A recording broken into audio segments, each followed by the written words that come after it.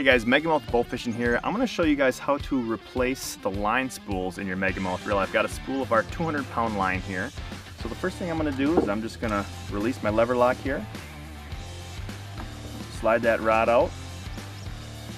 Take off my thumb screw. Slide the reel off the bow completely. I'm going to set that bow aside. Alright, so then what we're going to do here, get some of that slack line up. I'm going to take the cone off. We've got this front nut right here. I'm going to loosen him. Completely take him off of there. Okay. That is going to allow you to pull out your through shaft here. That is going to be able to come right off of there, front line deflector. Okay, and those springs are going to stay right on those posts, so you don't have to worry about those springs going all over the place. Alright, then usually I'll take a needle nose pliers here. There's an E-clip that we got to take off of this rear deflector. Pop him off of there. Make sure you don't lose that E-clip. Rear deflector comes off. Now you're down to your line spool.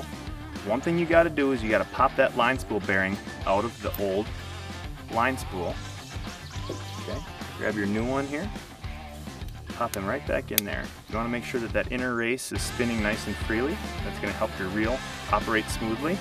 Alright, now we're just going to reassemble. Slide that line spool bearing right back onto the transmission there.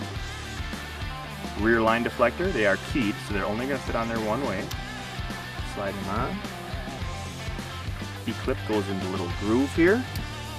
Usually I press him on with a needle nose. Okay.